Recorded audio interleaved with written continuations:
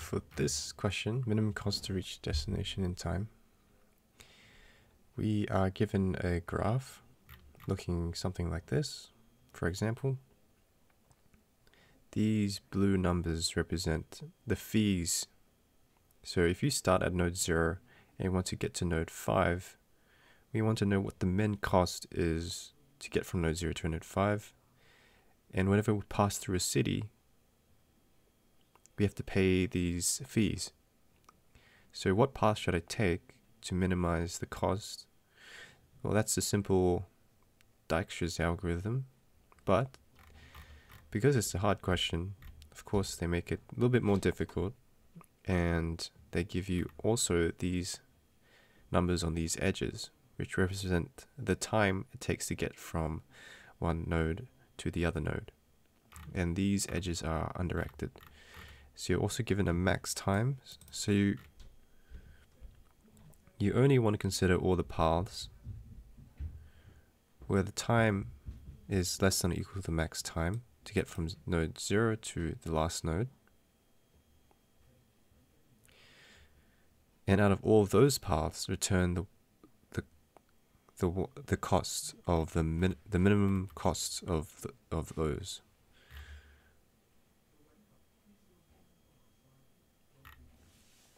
Right, so how do we do that? You can use, I'm not actually sure, there's a few approaches. I've seen an approach that does just pure Dijkstra's, where you just try to minimize not only the cost of the fees, but also the time at the same time. So you actually try to minimize two things at once. I haven't tried that yet, maybe next time. But there's also a DP approach that doesn't use Dijkstra's. Oh, I guess it is, actually I guess it kind of used Dijkstra's, but the way I did it, it did it in reverse. So we'll see. It doesn't really use Dijkstra's, in the sense that it uses a queue and just starts like sorting the queue and that.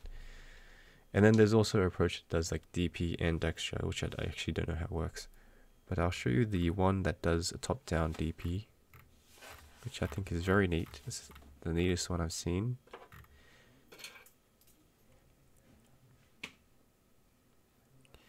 So it's basically, we start at the very last node, which in this case is node 5. And we're also given, we also pass in the max time. So this little nugget represents a state. And this is this state should, which you can think of, actually you can think of this as a function basically that returns the min cost given these parameters.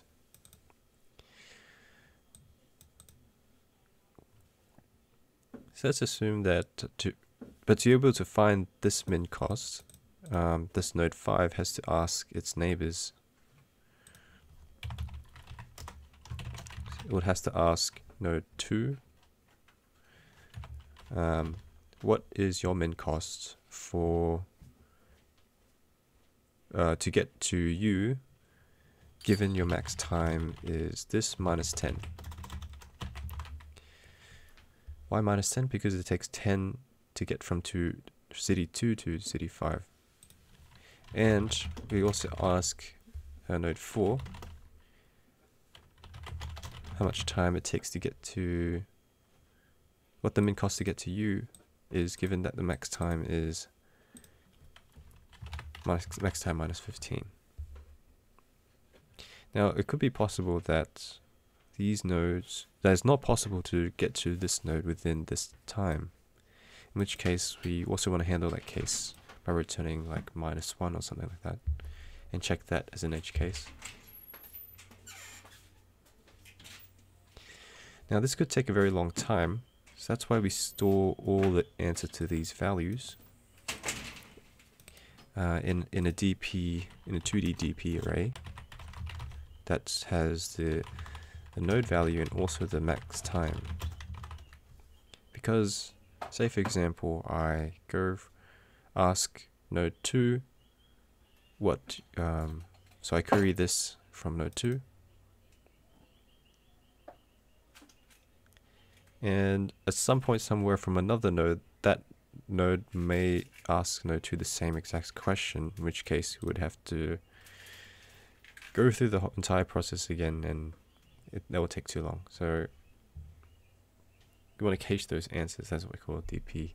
And because it's top down in this solution I'm doing, it's memorization. I'm doing top down in this case instead of bottom up, which is what actually is my go-to, because there is a lot of pruning that can happen.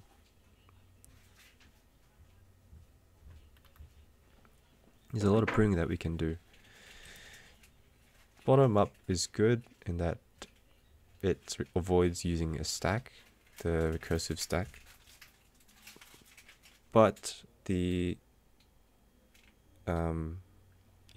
doesn't have much pruning at all. Unless I could actually add some logic in there to have some pruning, but benefit of top down, it looks simple and it does automatic pruning for you.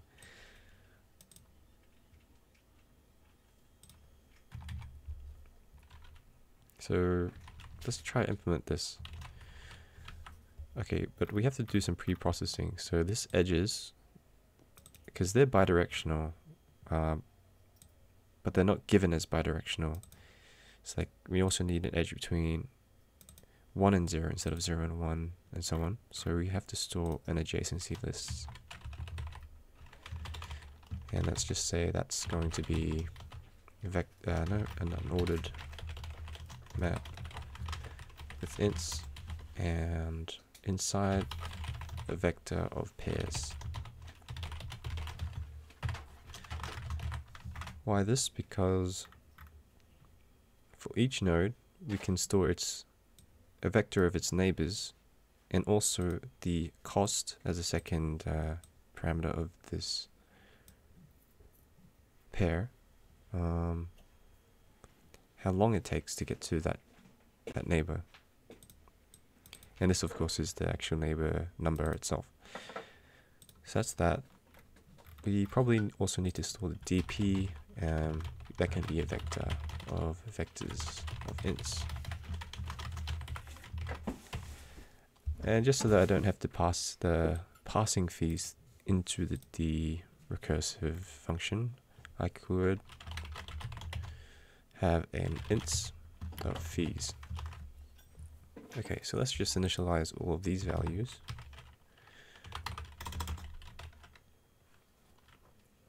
So the DP is a vector of vectors.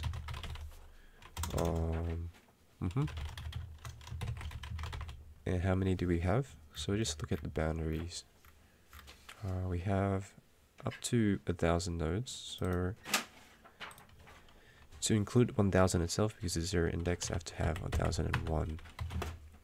And then vector of, okay, this is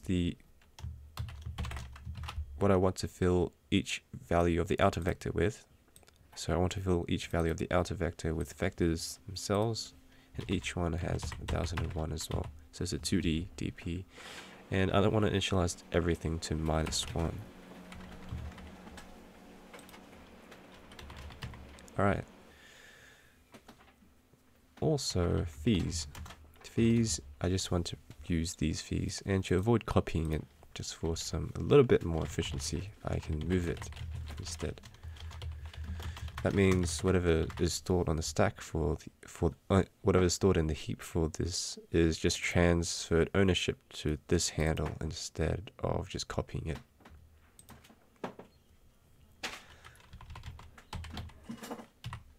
Alright, and then we also need adjacency, so I can loop through all the edges, and for each of those I want to push back to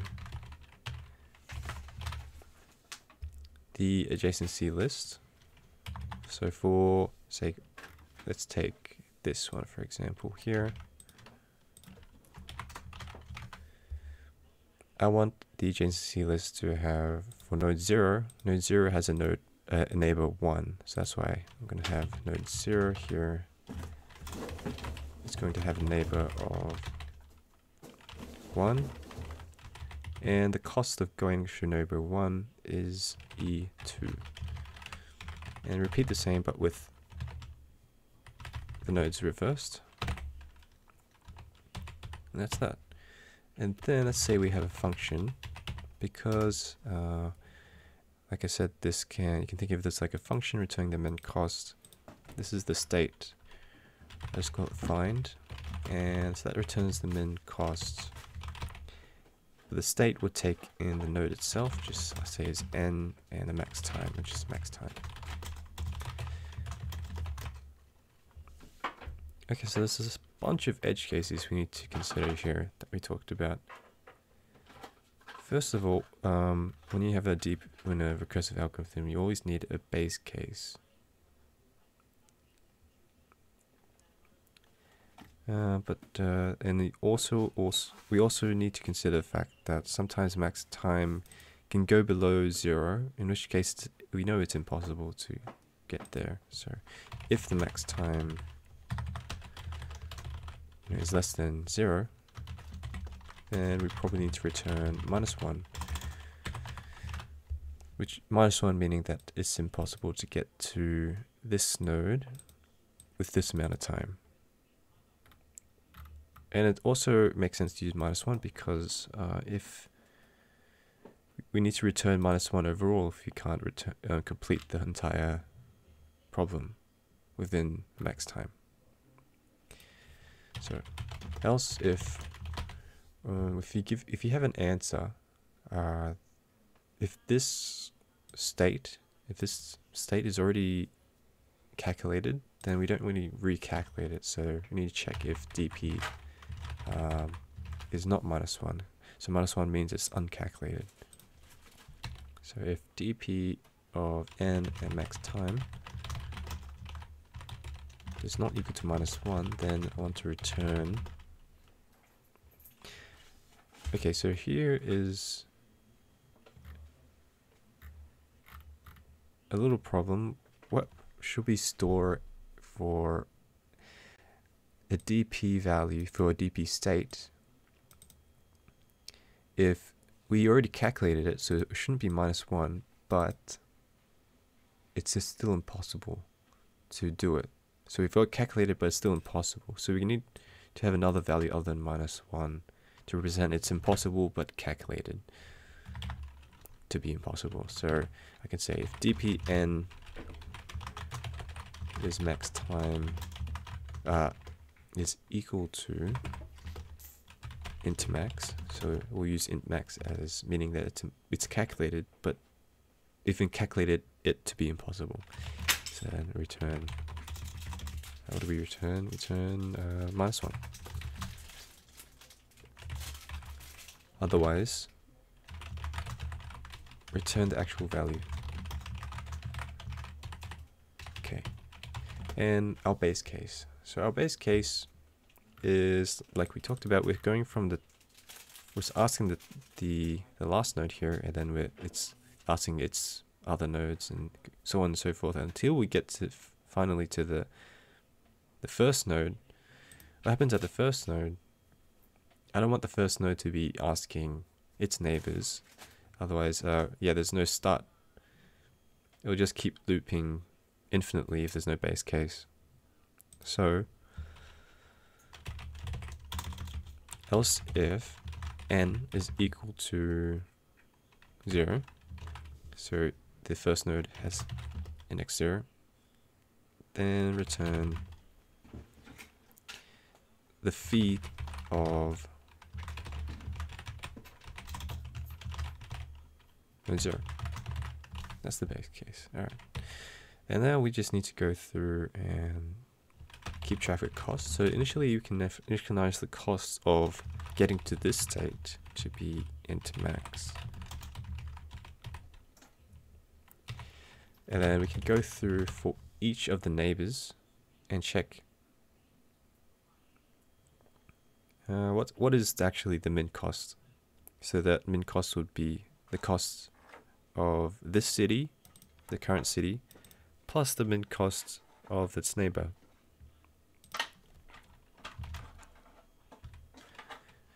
Plus the min cost of getting from node 0 to that neighbor, given that time. So, okay, for auto, so for each pair we find in the adjacency lists for the current node,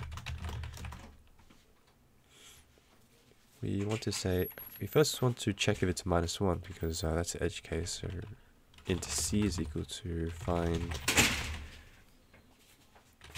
so to access this pair, because we're using a pair, we do p dot first.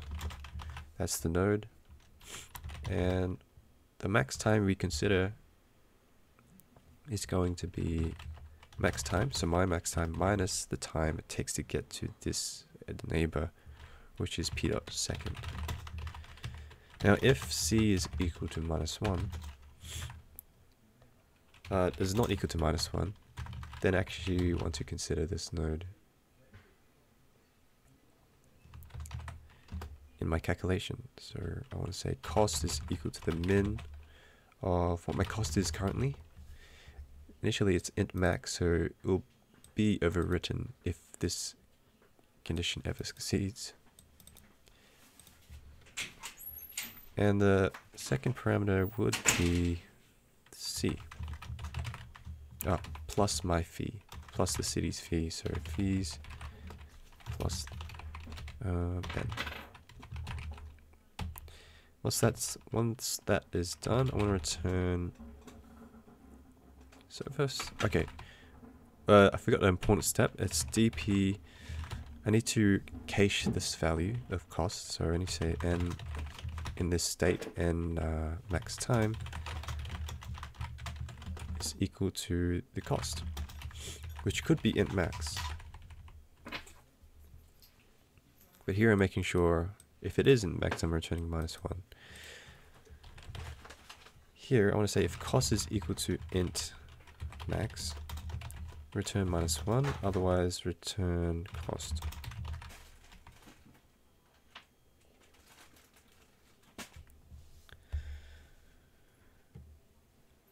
So I'm always making sure I never return int max, because the reason for that is because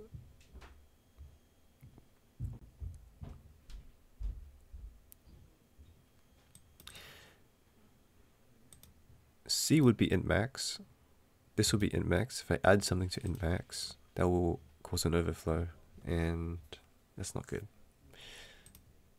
And finally, we just want to return find.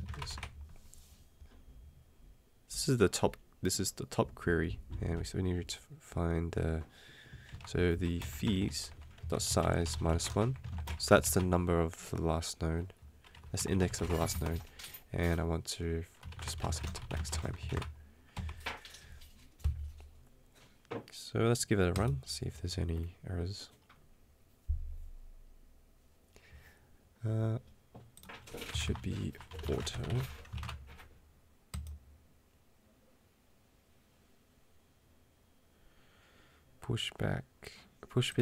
I'm pushing back a pair, so I can initialize the pair using these initializer lists like that.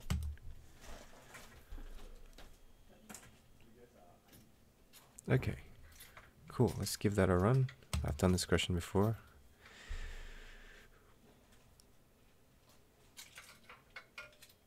Great. It's quite slow, so I'm thinking how I can use a Dijkstra's approach next time to see if that improves it.